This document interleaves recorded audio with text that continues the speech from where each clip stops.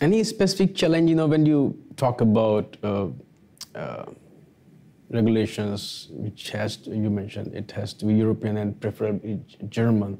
What are the challenges that are there when companies do face, because OpenStack in the early days, T-Mobile, they had their own cloud. Actually, OpenStack become quite popular in Europe because of the whole hyperscaler market was US based earlier.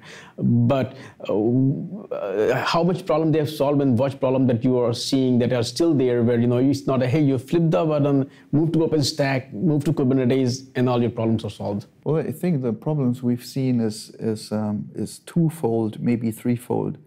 The first layer is your automation layer. So if you use a tool that talks to infrastructure, in our case, for example, Gardener, a Kubernetes on demand, a module that we use,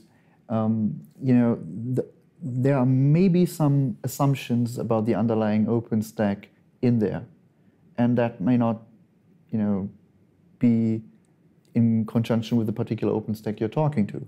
The next level is OpenStack itself.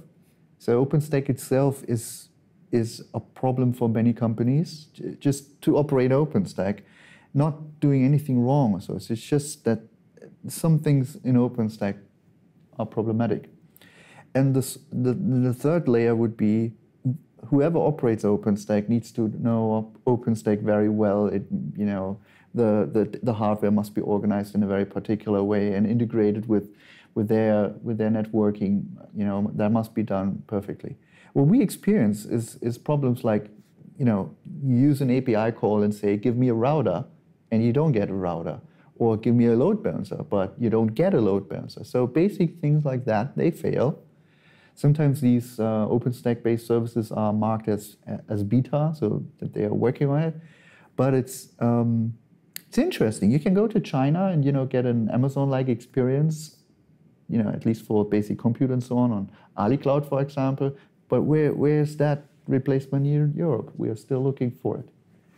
So Kubernetes is a good guess as an infrastructure abstraction, and I think that's an interesting takeaway that I've been I've been publicly stating this hypothesis for many years, and it seems to be holding to this day.